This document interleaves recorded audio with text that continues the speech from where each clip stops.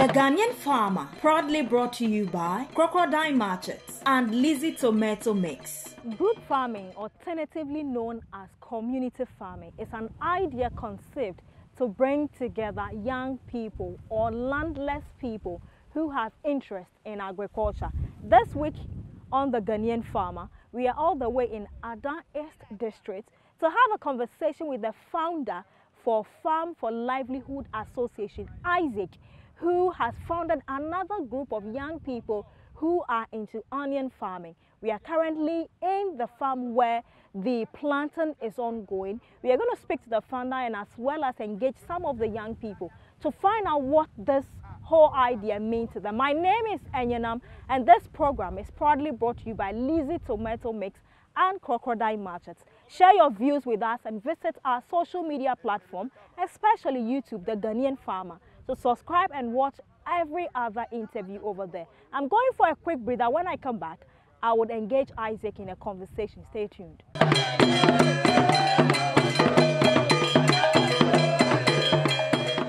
Thanks for staying with us. You're still watching The Ghanaian Farmer. My name is Enyenam. Thanks for joining us. Thank you. Quickly, when we say Farm for Livelihood Association, can you tell us the idea that led to forming this group? Okay, Farm for Livelihood Association, we are mainly into farming, and then we bring the people together in the community that we set a farm. It is an organization that we try to generate income to support school children who are not having any enough support from their parents, or do not have anybody to take care of their education. So we mainly have what we call Farm for School. A farm for school, we have school children, and during weekends, it means in each community we create farm. Okay. Where holiday and weekends, school children comes and then work. Okay. And then when it is harvest, the proceeds that comes, is part of it is used to support their education, okay, pay for their feeding, and then school bags, sandals. Those are the basic things that children need to go to school, and some children do not have these things. Right. So this farm basically, this is what it's doing. Okay. And then the other part of it is all we use to support the disabled people. So we set farm for disabled persons in their community. You sometimes see them in Accra, Tema, those big cities, begging on the streets. Yes. So in our area, in our area, we try to prevent the disabled people from moving from their community. So we keep them in their community. Okay. We establish farms for those who can farm. Okay. And then they are doing this and then get some money from their farm to take care of their children. Okay. So that they don't move to. Right. And they also contribute to the development of the their community. Okay. How long has it been since you started this association? We started since 2008. So since 2008 till now, the lands you get or the lands you lease from the owners to do this farming activity, do you lease them and pay, or because of the project you do, it is given to you at a free will? Okay, since 2008, when I wanted to start this project, I paid for about a plot of land to start it. Okay. And then I did it, and then when I got the result, what I want, then I started telling, because when I decided to help children through agriculture, I did that small plot first and I paid for. But after that, I showed the result to the chiefs and the people in the community that this is what we want to do to support the children in the community. Then the chiefs and the people in the community started giving us land. For free now? Yes, we also pay some token back to the community.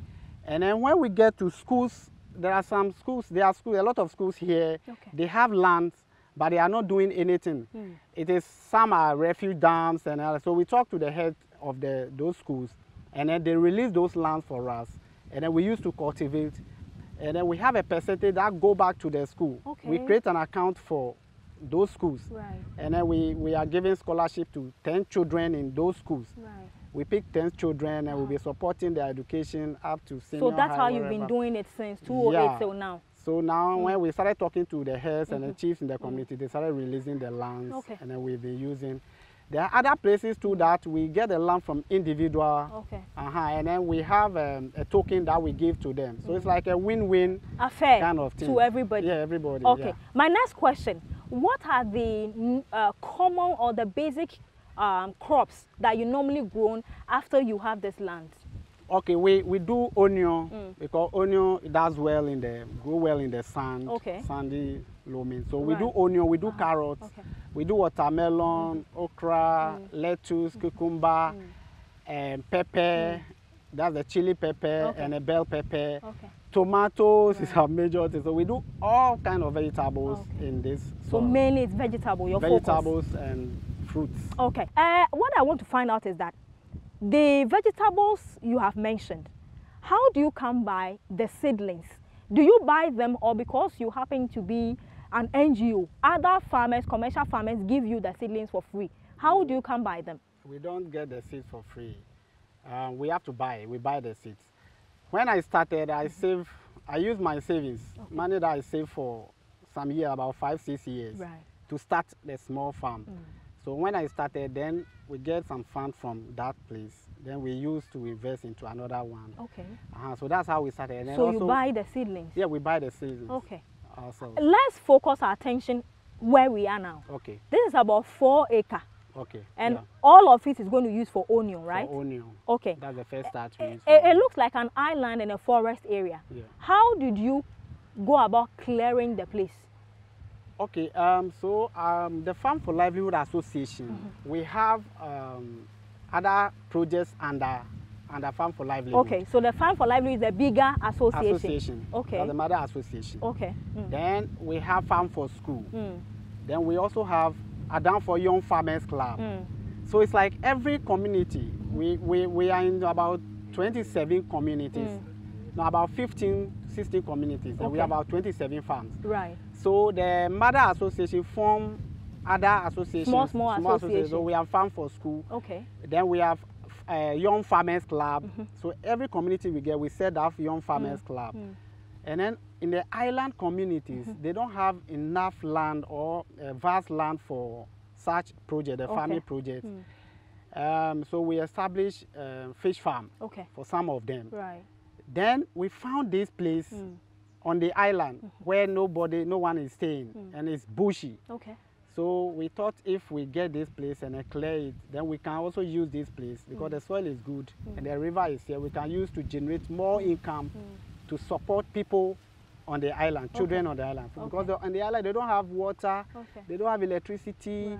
So these projects will support the children, buy solar lanterns for them. So we get this land from the chief, the chief of the community, nearby community. And then when they release, we have to organize the youth. And then to clear it using your own manpower. Sure. So we the land and then we started using this place. Awesome. We'll come back to delve into the commercial part or the monetary wise for this project. But if you just tune in, you're watching the Ghanaian Farmer on Joy Prime. My name is Enyonam, and I'm having a conversation with the founder, CEO for Farm for Livelihood Association. That is the motherboard association, and under or beneath us a small farm association for school projects, the Adam for and other small community or let's say clubs that falls beneath the bigger umbrella. So we are going for a quick break. When we come back, we'll explore the monetary part, how much goes into this and how much is expected out of it at the end of the day.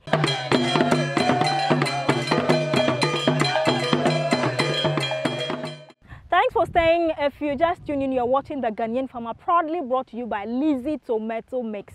When you go to the market and you're shopping, remember Lizzie Tomato Mix is the only tomato paste that makes your meal tasty, delicious, and it is healthy. So make sure you buy it. If you want to be a distributor, contact the numbers on your screen. And Crocodile Market, our initiative that supports the farmer initiative, they are strongly behind us.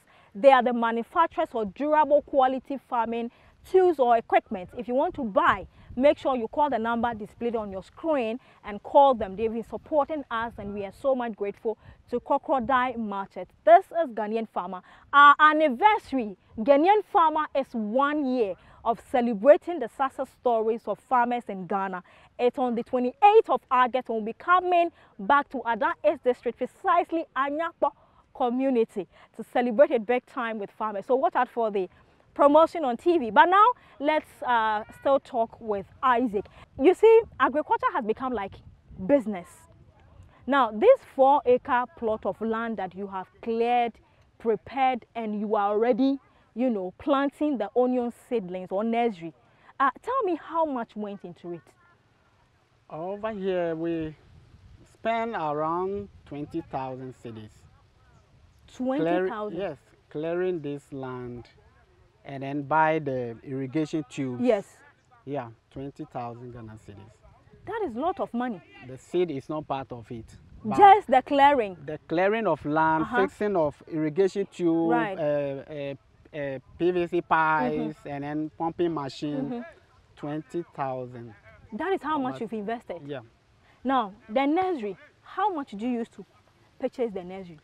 The nursery, we spend 2,100 Ghana cedis. To purchase the nursery? Yeah, the seedlings. The seedlings? Yes.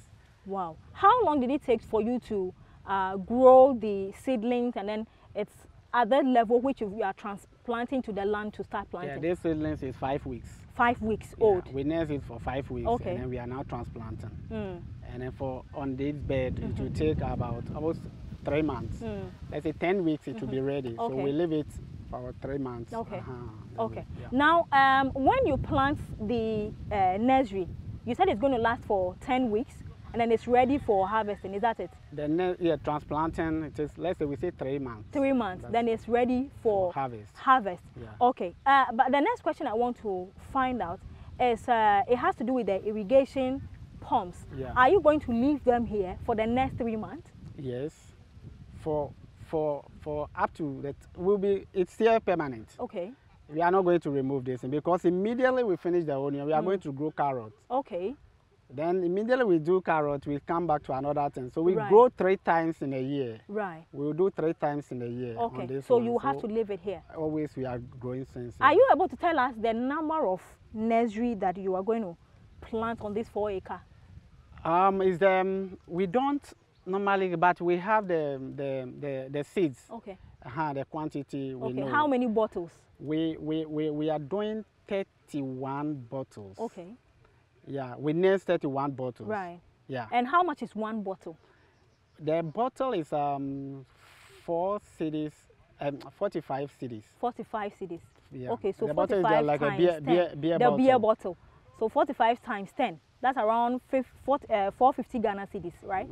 I see. Interesting. Are we expected to take the quantity or kilos of what you have grown here? I mean, when it's time for harvesting, have you done a 4-acre onion farm before? Yeah, we've been And doing how that many in other sacks communities. have you harvested? Okay. And is it once or twice? For 4 acres, we are hoping to get around 60, 70 bags of onion. Okay. Sometimes the harvest, it depends on the, sometimes it's good. And this is a virgin land. Okay. So we are hoping to get around 70, 80 that way. Sacks. Okay. If things goes well. And it's harvested for once? Yeah, it's harvested for once. Okay. Immediately we do the harvest, we till the land again. For another vegetable crop? Yeah, another okay. vegetable. Now, what I want to find out is how much is a sack of onion? That one too, it depends. Okay. Right now, when they started harvesting, people started harvesting, it's around 400, 450. Okay. Some, it was 500. It goes down, it goes and comes down. And it gets to a time, it's even 800, 900 from the farm. I see. Yeah, but from the beginning now, it's around 400, 450, 500, thereabout. Is it a 50 kilo or 25 kg? It's a 50 kilo. Okay. I saw that you have cow down here. What relevance or essence is this to the land? Yes, it gives nutrients to the land. Okay. And then because this place is also sandy, so when we put the cow down, it holds water around the plants too. But usually we use a lot of the compost. Okay. That's organic type of thing. So we don't use so much fertilizer. Okay. We use fertilizer, but not so much. So much. You have a limited number you use. Yeah, and in some places we don't use fertilizer at all. It depends who we are selling to. Okay. They tell us grow it for us the way we want. So we grow it the way we want it if they can buy it. Okay. So we do use a lot of compost and then the poultry manure. Now there are people outside the UK, US, Turkey, Spain who calls us every now and then. They want to invest into the kind of farmers they see on our YouTube channel and all that. Are you open for such investment opportunities? And what are the procedure? What should a person do? Okay, we want more partners. We want partners to come in. Okay. So definitely when they come, they can go to our website or our Facebook page. And then our contacts and things are there, then they can come in. When they come, we can talk about it and we see how best. And what is the difference between individual farming and this kind of community farming? For me, individual farming, my interest is not the individual type. Yeah, it is to help the community, to help children who don't have any support, disabled people. So with a community farm, it means I help many people. Okay. So this, when we harvest here, the process here is going to help the whole community. Okay. That's why I started a community farm. Right. By individual farm, they are making profit for their own. Okay. And then with group farm too, it's good. When people want to partner or if people want to support and then you are in group, yeah, they can come in because when we are together, it's more solid strength and unity than being individual. Okay. But basically me, it's because of the community I'm helping. That's why I established the community farms to help many people in the community. Okay. So viewers, we are still chit-chatting about onion farming, but this is a community focused or based kind of farming that we're discussing today all the way in Adan S District, and Isaac is here telling me a lot about the association. It's a 4-acre onion farming. Coming up is 60 seconds on our break. When we come back, we'll be wrapping up all on the interview. 60 Seconds on a Greek is proudly brought to you by Crocodile Markets.